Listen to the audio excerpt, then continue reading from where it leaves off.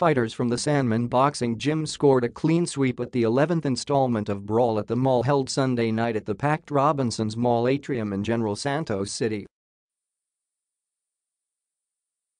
Sanman fighters went 7 for 7 with undefeated Jade Bornea leading the onslaught, scoring a third-round knockout win over Alvin Bais of Sarangani province.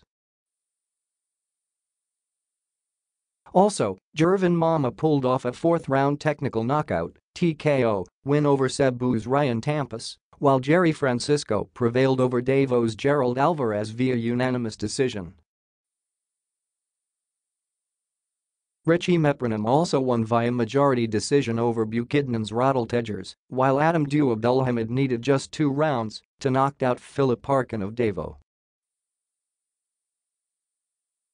Judy Flores scored a resounding first-round KO victory over Sarangani's Paolo Perono, while Presco Carcosia knocked out Indita of Bukidnon in the second round.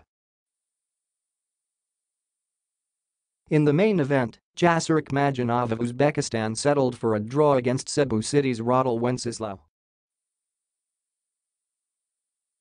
His compatriot Yulugbek Sabarov emerged triumphant following a first-round KO over Baguio City's Dennis Padua.